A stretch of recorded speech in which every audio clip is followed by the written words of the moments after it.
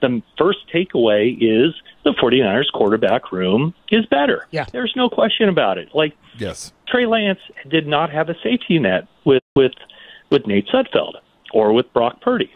Now, not only does he have a safety net, if Trey Lance loses, if the 49ers lose, let's put it this way, if the 49ers lose September 11th at Chicago and Trey Lance doesn't play well, that safety net might just become a trampoline that bounces over Trey Lance and could be the starter the next week.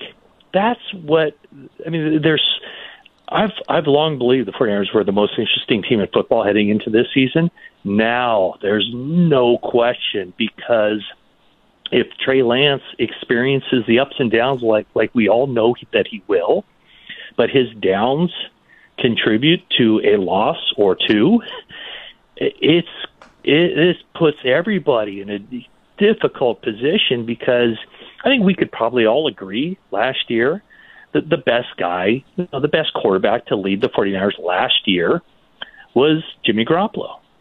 Now they made the no questions asked Trey Lance, he's the starter, we're moving on, but it's not so clear cut that the number one quarterback is the number one quarterback, and the onus is certainly on Trey Lance to prove it every week.